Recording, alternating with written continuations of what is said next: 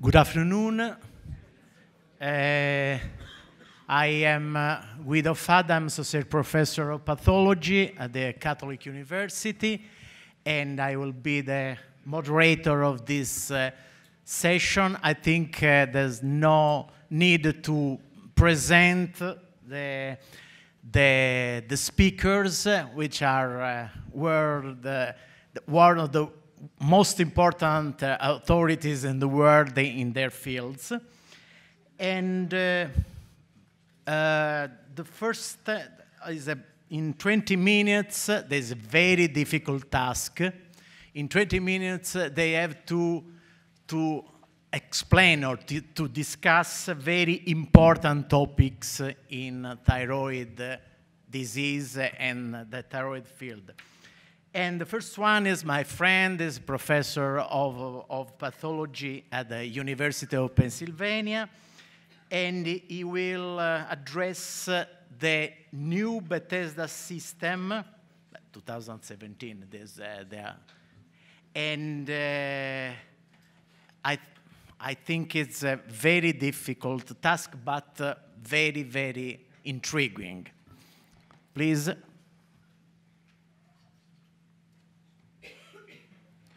Okay, thank you, Guido, for inviting me, and thank you to the organizers.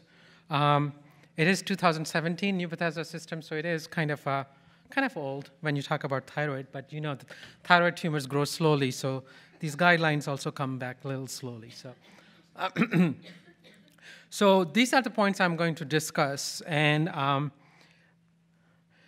as we know, the thyroid nodules are common, and I will, even with all these recommendations and guidelines, most will get biopsied and come to one of the cytopathologist's desks to be diagnosed.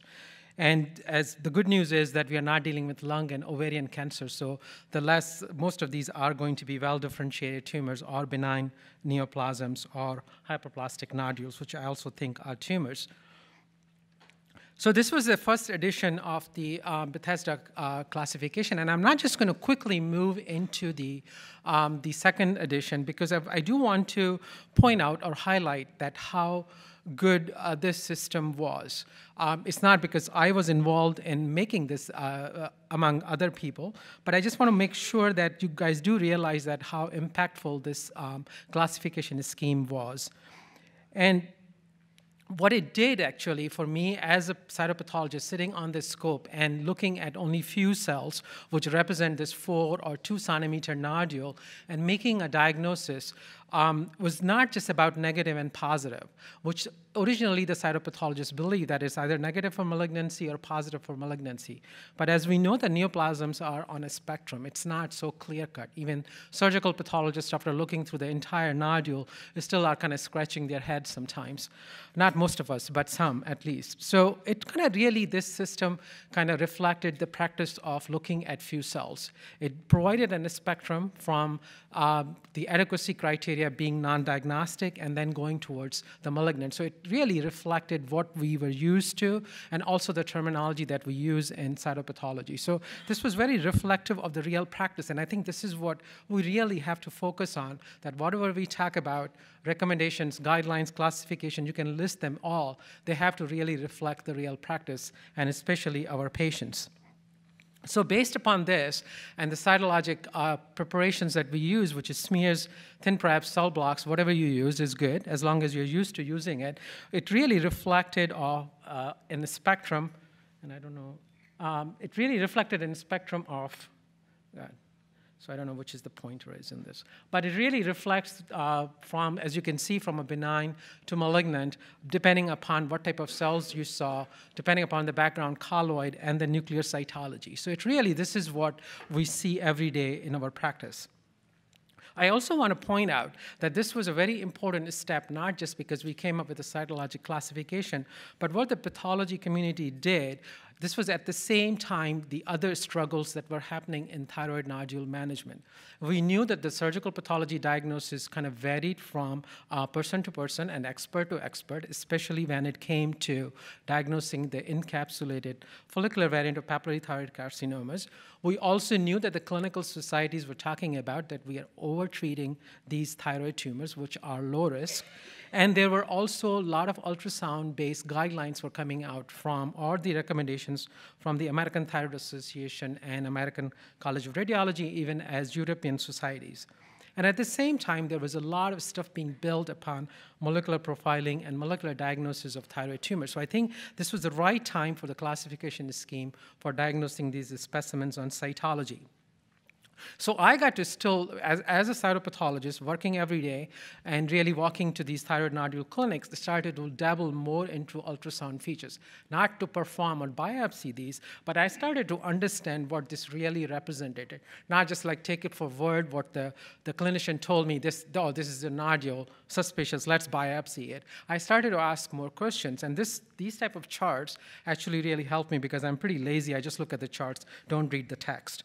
And then here you can see this is from the TIRAD. So I think this has really kind of made us listen more and more to the lingo that is coming from the clinicians as well as the radiologist. And based upon this, you can really look at these and make sense how these really reflect on cytology as well on histology.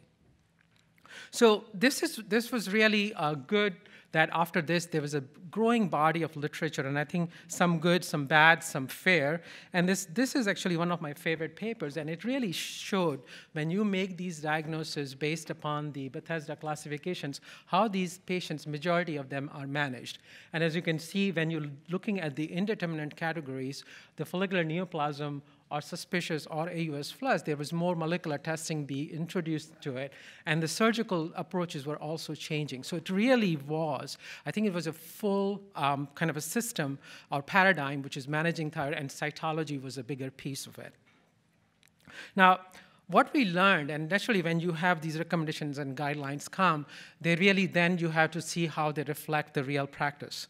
And this was the original, but remember this was the retrospective review of the literature, and it represents all walks of life and all thyroid nodules and all practices. What we did realize that because as a cytopathologist or as a pathologist, you're always thinking of benign versus malignant, which is actually not real biology thinking, but we got hooked up on this risk of malignancy defined for each categories. But when it was applied to different practices, different referral centers, academic as well as community practices, this risk of malignancy kind of changes.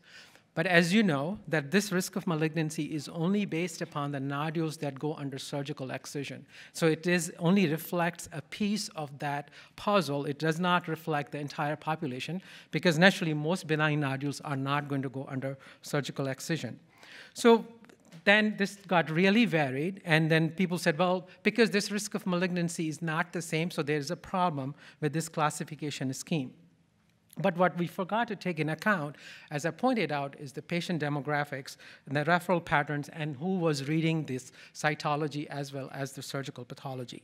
So we really had to pace ourselves, because when we really look at these studies, most major studies were coming from these tertiary referral centers, and what cases were being classified as AUS flush, which is like one of the major category which really people feel is a problematic.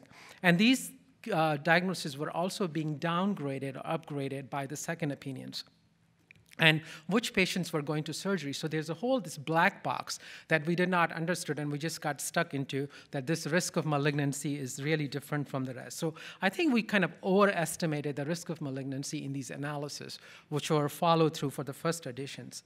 So I think I always kind of question myself that we really overcalculate this risk of malignancy and get so tied to it, because it should be based upon our institutional experience and not in journal or as a whole. So this actually made more sense to me. So a nodule which you guys define as a low risk or a spongiform nodule on the ATA or TIRADS, it really reflects this. I'm trying to find the pointer here.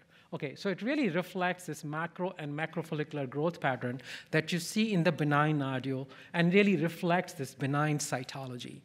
Similarly, an ultrasound pattern of chronic lymphocytic thyroiditis, this heterogeneous pattern, reflects oncocytic proliferation, lymphocytes, and it shows up beautifully on cytology also. So this really, to me, was the best correlation I can hope for, and something with a microcalcification very high on the ATA risk group showed these beautiful nuclear features of papillary carcinoma and papillae and psammoma bodies.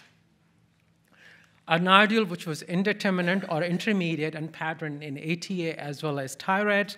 Most of them will be classified as follicular neoplasm. On cytology will show monotonous population, and they can be either Hürthle or follicular cells. So it really reflected for me, this is where I really enjoyed cytology, where I can correlate the ultrasound, the cytology, and what was on the gold standard, which is the surgical pathology. Now, let's see the changes that happened before the second edition. I was told that I still have to write the first chapter, and I was assigned a couple of clinicians on that, which were like really very astute. So I really have to figure this out, how this is going to be done. But before we even started doing this, as you know, things change in surgical pathology.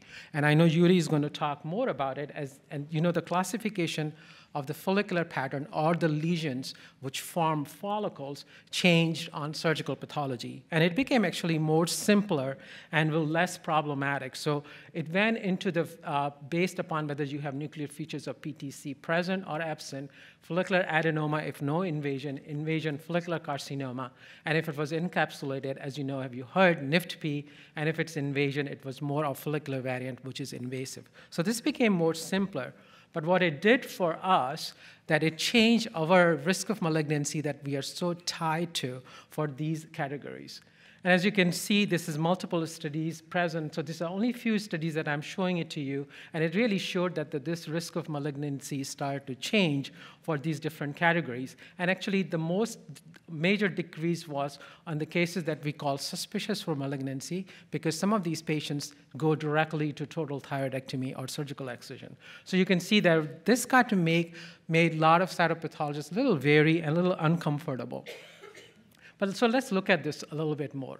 So this was actually really brought up, and I think this was one of the major changes that was introduced in the second edition. So some of us were, again, involved in this project, and we actually got together, and this was in Japan. This whole panel was formed to really work on the second edition of cytology. And this is what happened. In the version 2, it brought in that change in the risk of malignancy that was being published. So we still, this is a range, and it's not totally reflective of the population that we see, but it got changed so that you can see there was a big change in the risk of malignancy for follicular neoplasm, which went from 10 to 20% to up to 40%, and 10 to 30% for ATPF.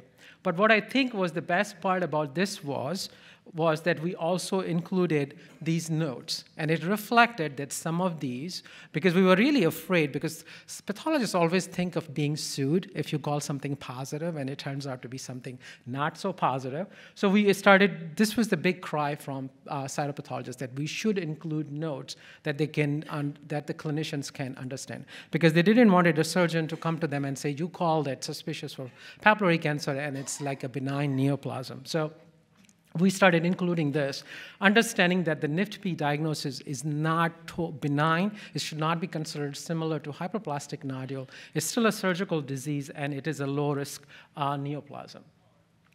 Now, I do want to point out this, and I did a little meta-analysis on my own, that the Bethesda system, which is the version 2 at this point, is very applicable to also the pediatric age group. So you can actually apply the same criteria for diagnosing pediatric nodules, and the risk of malignancies kind of stay the same, but as you can see, there was a high, almost like 100% for things called suspicious. So management may be a little different. Now, when you're looking at this, when you make this version of classification scheme, and if you are one of the writers, you always ask yourself whether you did good or there was something still missing.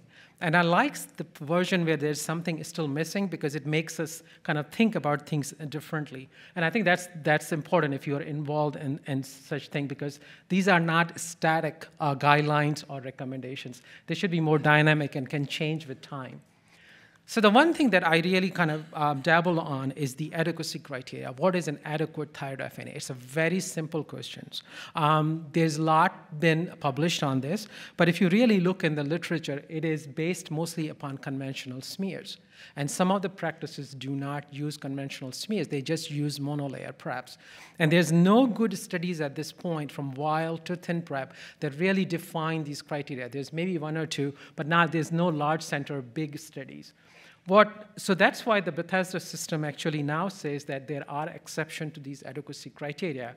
If a radiologist sees completely cystic nodule with no solid component, one can say that this may be compatible with a colloid-filled nodule with a disclaimer that there is no follicular cells. Also, solid nodules with few atypical cells. And I think this is where one has to really think about whether you can call it chronic lymphocytic thyroiditis or totally non-diagnostic cases. So I'll just show you one case later. So, but I think one also has to question themselves that before you call something non-diagnostic, you really have to think about what is the structure of this nodule and what the literature shows. And I think that most of the literature really skews on these completely cystic nodules, where the cyst was the major portion of this nodule, and how, and also I think the onus is on the operator who's biopsying these nodules, and also which nodules are being selected for biopsy. So I think this, to me, the solid nodules with the atypia is really important as a pathologist to really focus on even the cells that you see. So having few follicular cells, that does not mean that it is a non-diagnostic FNA. So I'm going to show you just this one case that I had. This was a 23-year-old male who had a diffuse thyroid enlargement and a suspicious lateral node, which was biopsied outside and said few cells suspicious for papillary cancer. They did not have enough specimen to do further studies. So this is the thyroid that got biopsied to find this suspicious nodule. Basically, there was nothing, so they stuck this in an area which seemed kind of suspicious. As you can see here, this is mostly lymphocytes and nothing else. And this is the only one group that was, and I will tell you, we submitted the entire specimen, and this is the only one group, and you can see a kind of a barely one nuclear inclusion. So this was, to me, was very suspicious. And we sent, the patient said, no, it has to go for molecular. So we did send the vial for molecular. It came back as negative. And this was the follow-up thyroidectomy on this patient. As you can see, there is the mostly chronic lymphocytic thyroiditis in the background, and there's one focus of PTC, which was very small, so the needle did pick up few cells from this. So this is the case which should not be called non-diagnostic on FNA because it has those atypical cells which are very suspicious. So just I'm going to go through very quickly through those slides to another struggle that we are facing after the version 2, and I think it is not totally solved. So this is one of a case of a 1.9 centimeter nodule, which only shows these atypical cell groups here. So the thing is whether to call them atypical, suspicious for neoplasm, or suspicious for PTC, because it does show these beautiful intranuclear groove. This case was follow-up was a NIFT-P. Now let's look at another case, which has beautiful papillary formations. It actually had even macrocalcifications on it. But the way the criteria are changing, you also struggle whether I should be calling this on cytology as outright PTC, or I should hedge because the follow-up may be NIFT-P. This is another case which shows microfollicles. You can even see from 10,000 feet, even if you don't do cytology, this beautiful intranuclear grooves, microfollicles, and elongated cells, so it's at least suspicious for PTC. And this is, again, will be some cytopathologists nowadays will say whether I should call it atypical, follicular neoplasm, or suspicious for PTC. I know most of you will say to do a molecular test, but it may not be possible in all cases. And this case was on follow-up, was an invasive follicular variant of PTC. So why I'm telling you this? Because we are struggling with, because most of us think that when a diagnosis of NIFT-P comes out, it means this is a benign disease. And we kind of struggle with whether we should be, is this architectural or cytologic ATPase enough to move it up from the indeterminate categories into suspicious versus malignant? So, and I think it's the publicity of NIFT-P as benign, and I think also the onus lies on the clinicians because there's a lot of articles which kind of treat this as a benign disease. So this is actually are the questions that we ask ourselves. Should I rush to really downgrade my diagnosis? Should I know that the invasive and non-invasive PTC look different as follicular variants on cytology? And I actually do not like those papers who tell you that you can diagnose non-invasive follicular neoplasm with papillary-like nuclear features on cytology. And I think that is basically actually is an impossible task. So this is my struggle to really wait for when a case shows me papillary formations, psammoma bodies as PTC versus something like this, which has a beautiful intranuclear inclusions, also appears as solid and microfollicular.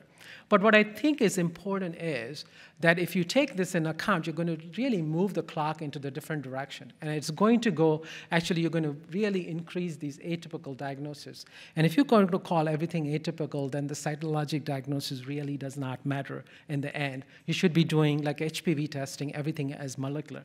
But I think what I really like, and I'm glad I was at the morning session, and I heard Dr. Tuttle talk about that really the pretest probability and how really to stay the hand of really aggressively treating these tumors. So I think there's more to it than just the cytology diagnosis. So this is what I think that today's cytology is, where you bring in the ultrasound features, you have your cytology diagnosis, adding molecular tests judiciously, and then it really leads to optimal management. So I consider this cytology in the version 2 of Bethesda System. It's not just cytologic diagnosis, it's much more of a paradigm, and we are just one box in that to how to really do the optimal management. This is my last slide. I really get very excited when I come to these international meetings because we represent all the races, different religions, different walks of life. And I think in this area, in this era of turmoil throughout the world, I think this is hope for peace. So thank you so much. Thank you. Please,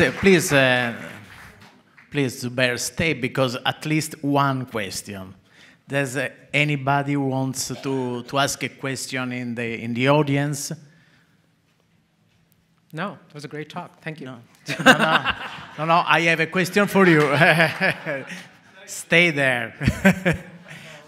The moderator is not allowed to ask questions. Very quick question. Okay, good. In your opinion, do you have changed your approach to suspicious lesions of the thyroid after the introduction of the NIFT? No, I don't. No, I haven't.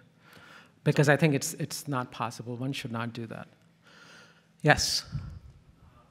The diagnosis of NEFT-B should decrease the risk of malignancy rather than increase it. No, it decreases. That was the relative decrease, what I showed you. Yeah. The Bethesda system is showing higher risk of malignancy for the different categories. Well, no, you're talking about the range, and it's the follicular neoplasm and suspicious. No, it's actually decreased. Before it used to be 75%, now it's 60%. The plus was 15%, now it's around 25 to 30%. Yeah, because if you look at the FLUS, a lot of the papillary carcinoma cases, invasive, that includes invasive FPTCs also. So it's not just NIFT-Bs. Thank you.